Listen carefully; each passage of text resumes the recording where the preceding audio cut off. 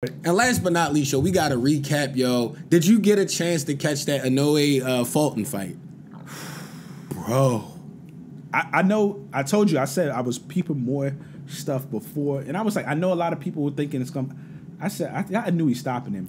Now, I had Inoue we all called Inoue, but it was like, usually when a guy's coming up in weight, I had Inoue stopping him. I said, everybody building it up like that, and I like Fulton, but I said, he gets hit too much. He's not a slick, super defensive fighter. He's a really good boxer, but he doesn't have enough power to keep Inoue off of him. I said he gets hit a little.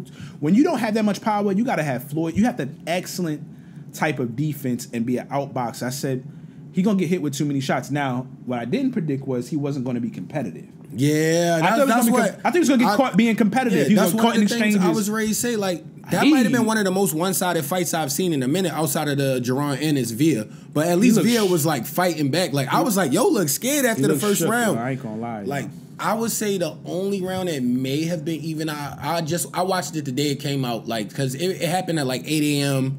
that morning. I watched it when I got home from work. Shout out Black to Veet Clothing, because he actually was talking about it on Twitter.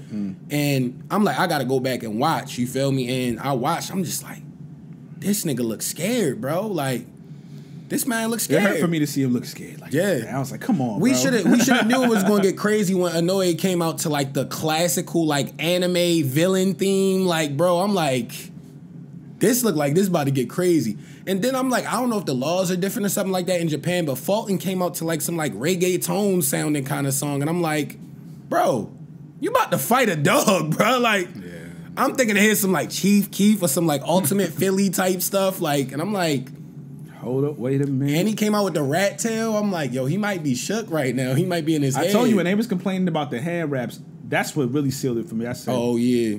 No disrespect to them, because I still want him to come back, win and stuff, but I was like, I think they might be a little shook. You know? And the crazy thing is, people starting to really capitalize on that. Like you always call it out, that straight right or left to the body. He kept throwing the straight left to the body, just cracking him. Bow, bow. That punch has always been in the game technically, but Floyd really.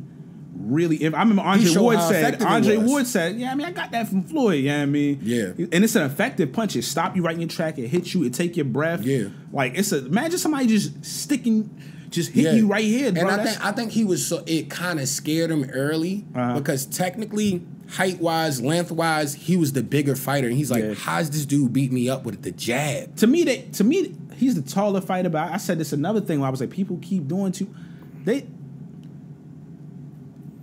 he's taller, but they were the same size. Yeah. Man. I know what's name was moving up, but I keep telling everybody, yo, these smaller weight classes, when they be like, he's a champion in this many divisions, I'm like, yo, it don't matter until you start being separated by 5 pounds. All these 3 and 4 pounds, like these dudes be this. When you sub 130, y'all all the same size to me, man. And you could low key tell from Inoue's legs, because when Fulton went out there, he looked mad skinny. Like his legs was skinny as I don't know what. This man looked like they the same size. Straight tank, like a little stocky dude. I'm like, yo, that could end bad for you, bro.